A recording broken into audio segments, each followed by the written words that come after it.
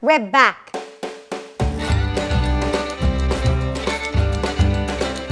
Our show is a platform to discuss topical family, parenting, women's and children's issues with a view to helping bring about positive change. And this season, we're not just talking about mums and babies, but also dads and wider and deeper parental issues too. Maybe 3 months, maybe 6 months, the child will look at you and he'll start owning you.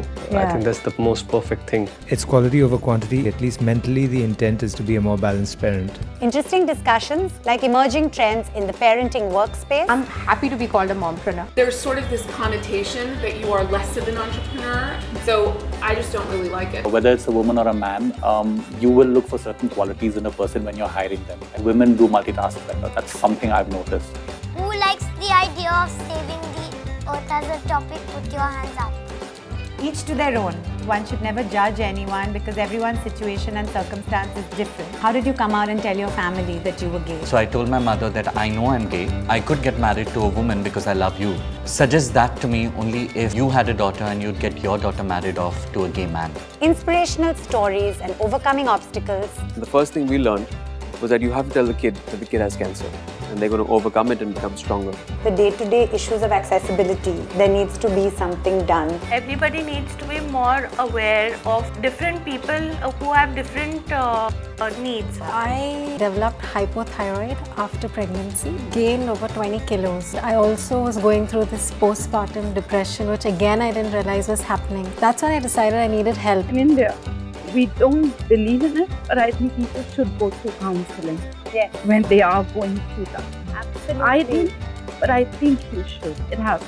And some of our favorite stars reveal things close to their heart. Motherhood changes everybody, but for me especially, I think it's made me softer. It's made me a kinder person. I think each one of us can contribute and each one of us ideally should contribute. And in our own way, to the extent that you feel you can. Yeah. And you can bring about a small change also in somebody else's life. That will be a great thing. My only advice would be never compromise on your passion. You make mistakes and learn from them. Don't be shy of making mistakes. Believe in yourself always. So Virat, where would you like the proceeds of this auction to go? To the Virat Kohli Foundation for helping the underprivileged get better lives. I hope we raise lots of money for the Virat Kohli Foundation. Hopefully. Make a difference. Yes. We can do it for this Cuddles Foundation. It's with sort of partnership with other memorials for kids who are suffering from cancer. Be kind and compassionate. Love Sona. Is there any NGO you'd like to auction this beautiful stool for? Oh yeah, sure. I think we'd like to give it to Naam Foundation, foundation which Nana Patekar runs.